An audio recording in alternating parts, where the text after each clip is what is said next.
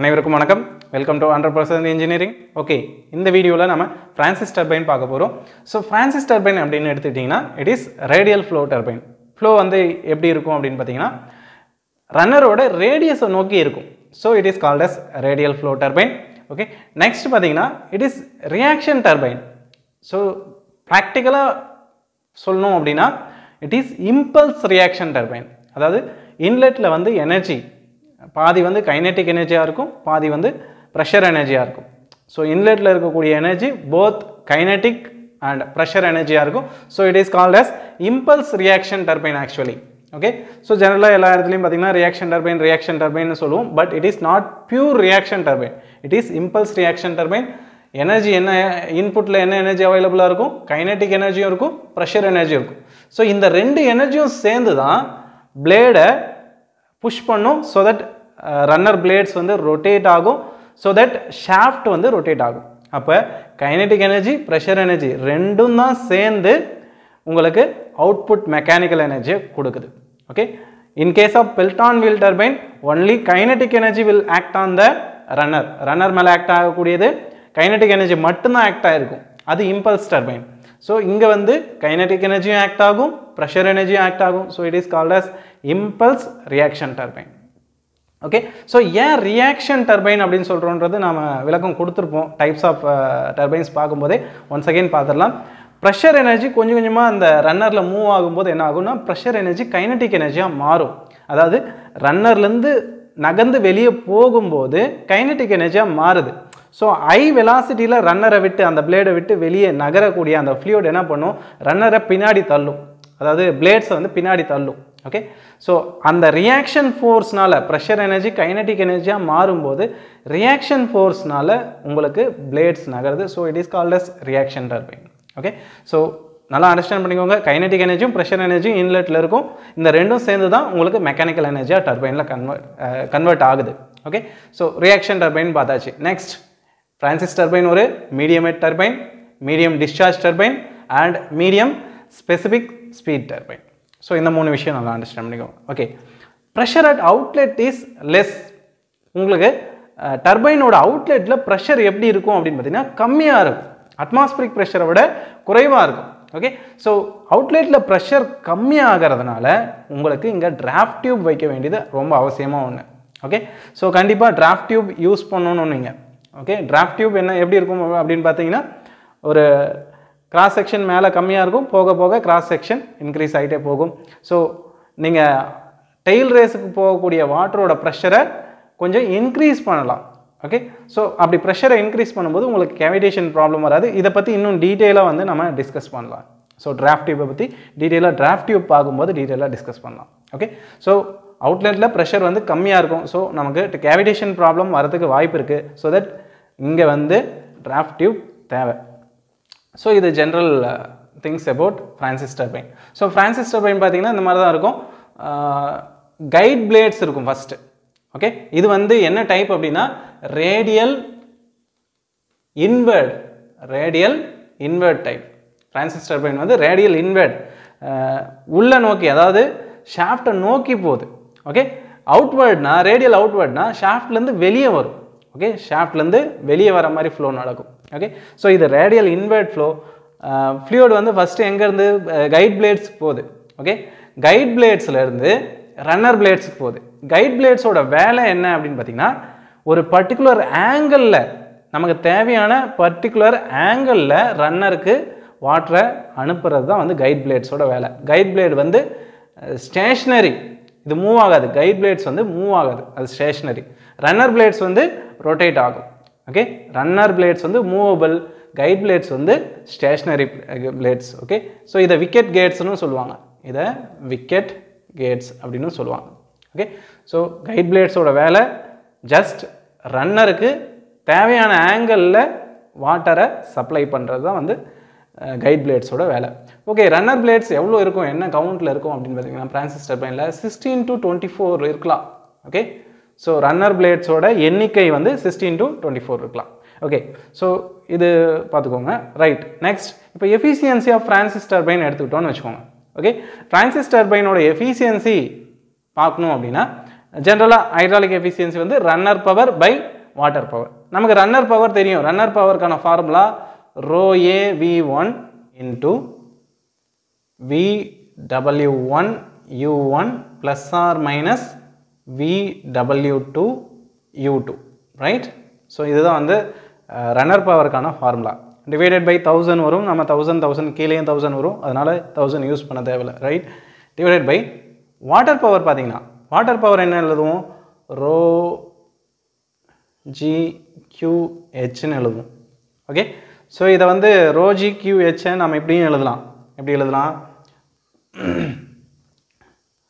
Row Qக்கு பதில் A1 A into V1 போட்டுக்கலாம் Qக்கு பதில். ஓகே, ரிமைனிங் GH இருக்கும். ஓகே, Qக்கு பதில் AV1 போட்டிருக்கேன்.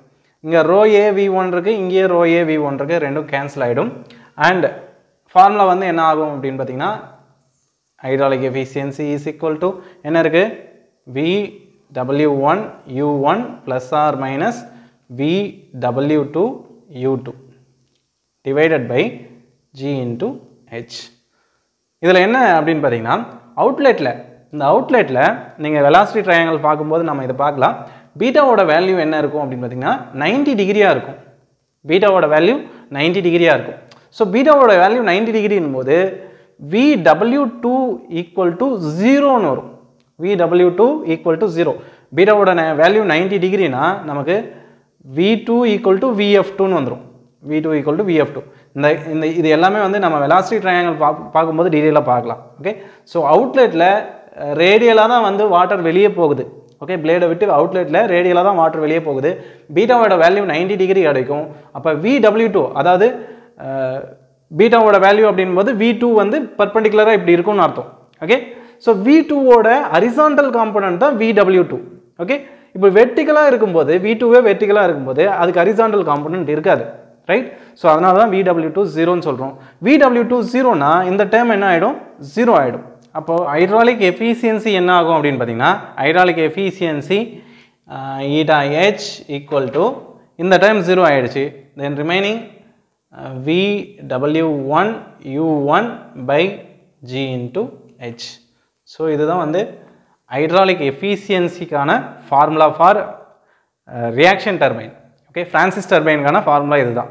Okay, VW1 U1 by GH, right? So hydraulic efficiency கண்டுபிடிச்சாச்சு. அடுத்தது இன்னும் ஒரு சில முக்கியமான விஷயங்கள் பார்த்துடலாம். Speed ratio for Francis turbine, அதுக்கான ஃபார்முலா U1 பை √2GH. இதோட ரேஞ்ச் எவ்வளோ இருக்கும் அப்படின்னு பார்த்தீங்கன்னா 0.15 to 0.3 வரலும் இருக்கலாம். ஸோ இதோட ரேஞ்ச் வந்து ஸ்பீட் ரேஷியோட ரேஞ்ச் வந்து 0.15லேருந்து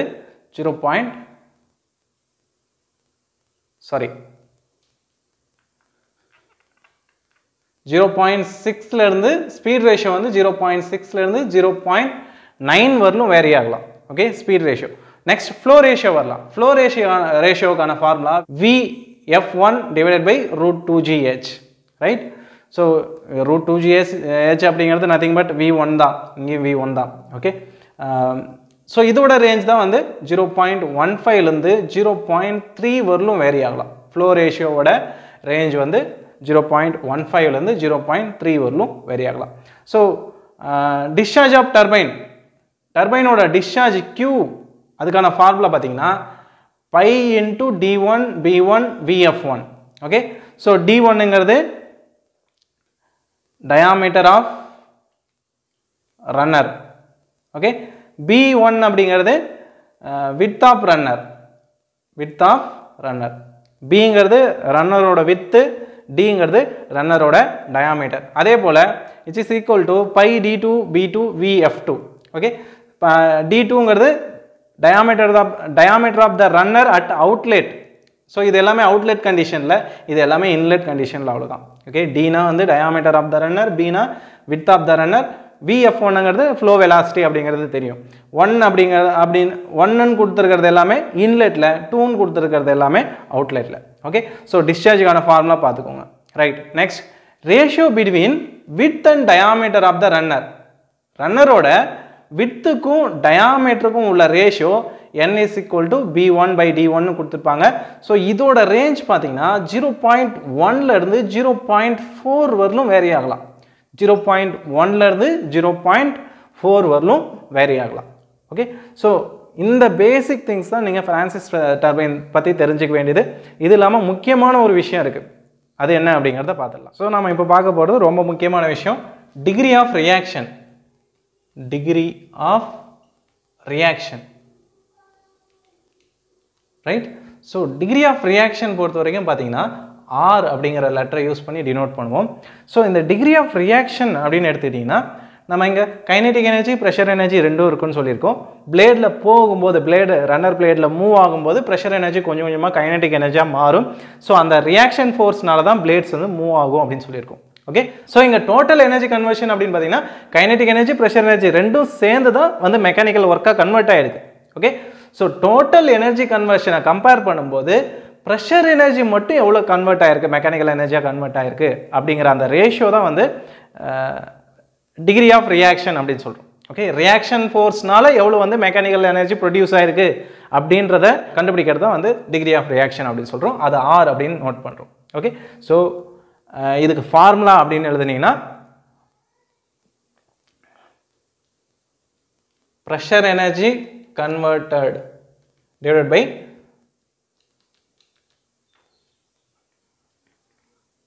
pressure energy conversion divided by total energy conversion. அதாவது pressure energy mechanical energy எவ்வளோ கன்வெர்ட் ஆயிருக்கு அப்படின்றதுக்கும் டோட்டல் எனர்ஜி கன்வர்ஷன் கைனெட்டிக் எனர்ஜியும் ப்ரெஷர் எனர்ஜியும் சேர்ந்து எவ்வளோ மெக்கானிக்கல் எனர்ஜியாக கன்வெர்ட் ஆயிருக்கு அப்படிங்கிற இந்த வேல்யூக்கும் உள்ள ரேஷியோ தான் வந்து டிகிரி ஆஃப் ரியாக்ஷன் அப்படின்னு சொல்கிறோம். நல்லா அண்டர்ஸ்டாண்ட் பண்ணிக்கோங்க. ப்ரெஷர் எனர்ஜி மெக்கானிக்கல் ஒர்க்காக கன்வெர்ட் ஆகிருக்கும். அப்போ pressure energy conversion of pressure energy எவ்வளோ, ஓகே, டிவைடட் பை கைனெட்டிக் எனர்ஜியும் ப்ரெஷர் எனர்ஜியும் ரெண்டும் சேர்ந்து தான் வந்து டோட்டலாக கன்வெர்ட் ஆகிருக்கும், மெக்கானிக்கல் எனர்ஜியாக கன்வெர்ட் ஆகிருக்கும். ஸோ இந்த டோட்டல் கன்வர்ஷன் ஆஃப் எனர்ஜி எவ்வளோ அப்படின்றதுக்கும் இந்த ரெண்டுத்துக்கும் உள்ள ரேஷியோ தான் வந்து டிகிரி ஆஃப் ரியாக்ஷன் அப்படின்னு சொல்கிறோம். ஓகே, ஸோ இதுக்கான ஃபார்முலா அப்படின்னு வந்துட்டிங்கன்னா R equal to 1 minus v1 square by minus v2 square divided by v1 square minus v2 square plus u1 square minus u2 square plus vr1 square minus vr2 square.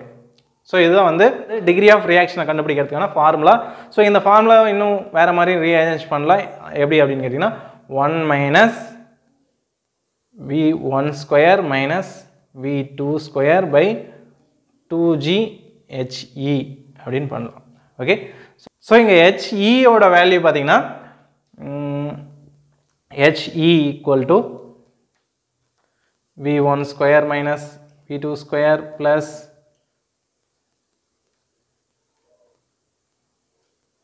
v1 square minus v2 square by 2g plus u1 square minus u2 square by 2g plus vr1 square minus vr2 square by 2g.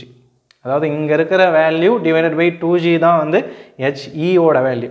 So இங்கே he ஓட value இங்கே இது எடுத்து இங்கே substitute பண்ணிங்கன்னா இந்த formula நமக்கு கிடைக்கும், ரைட்?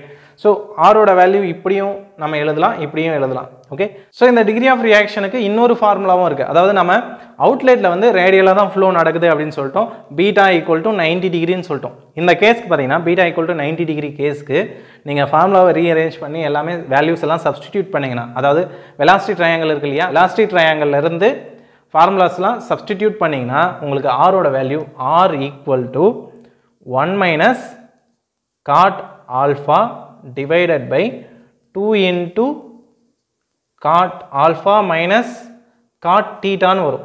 ஓகே, ஸோ இங்கே ஆல்ஃபாங்கிறது இன்லெட்டில் பிளேட் ஆங்கிள், கைட் ஆங்கிள், சரியா? டீட்டாங்கிறது இன்லெட்டில் வந்து van angle, டீட்டாங்கிறது van angle, ஆல்ஃபாங்கிறது guide plate angle, right? So இந்த ஃபார்முலா யூஸ் பண்ணி நம்ம என்ன கண்டுபிடிக்கலாம், we can find out the degree of reaction, right? So degree of ரியாக்ஷனை கண்டுபிடிக்கிறதுக்கான மேத்தமெட்டிக்கல் ரிலேஷன்ஷிப் என்னென்ன அப்படிங்கிறத நல்லா தெரிஞ்சுக்கோங்க. அண்ட் ஹைட்ராலிக் எஃபிஷியன்சிக்கான ஃபார்முலா என்னன்னு தெரிஞ்சுக்கோங்க. ஸ்பீட் ரேஷியோ அதுக்கான ஃபார்முலா அண்ட் அதோட ரேஞ்ச், ஃப்ளோ ரேஷியோ அதுக்கான ஃபார்முலா அதோட range, டிஸ்சார்ஜுக்கான formula and ratio between the with and diameter of the runner. So அதோட ரேஞ்ச் என்ன இருக்கும் அப்படின்றத தெரிஞ்சுக்கோங்க. HE அப்படிங்கிறது வேற ஒன்றும் இல்லை, it is total energy conversion தான் இது. ஓகே, இந்த டோட்டல் எனர்ஜி கன்வர்ஷன் தான் HE அப்படின்னு சொல்கிறோம். Okay, so total energy conversion தான் HE, ரைட். ஸோ அது மட்டும் இல்லாமல் ஃப்ரான்சிஸ் டர்பைன் அப்படின்னா radial flow turbine and it is reaction turbine, actually impulse reaction turbine. இன்லெட்டில் வந்து கைனடிக் எனர்ஜி இருக்கும், ப்ரெஷர் எனர்ஜி இருக்கும், medium head, medium discharge, medium specific speed, pressure at outlet வந்து கம்மியாக இருக்கும். ஸோ டிராஃப்ட் டியூப் வந்து நமக்கு தேவை, ரைட். ஸோ இந்த பேசிக் திங்ஸ் எல்லாம் நல்லா கிளியராக அண்டர்ஸ்டாண்ட் பண்ணிக்கோங்க. அண்ட் உங்ககிட்ட ஒரு question, degree of reaction for Pelton wheel turbine உங்களுக்கு தெரிஞ்சுன்னா கமெண்ட்ஸில் வந்து உங்கள் ஆன்சரை போஸ்ட் பண்ணுங்கள். Okay, so thank you so much for வாட்சிங் திஸ் வீடியோ. இந்த வீடியோ உங்களுக்கு ஹெல்ப்ஃபுல்லாக இருந்தால் கண்டிப்பாக 100% இன்ஜினியரிங் யூடியூப் சேனலில் சப்ஸ்கிரைப் பண்ணுங்கள் அண்ட் மறக்காமல் உங்கள் ஃப்ரெண்ட்ஸ் கிட்ட ஷேர் பண்ணுங்கள். தேங்க்யூ.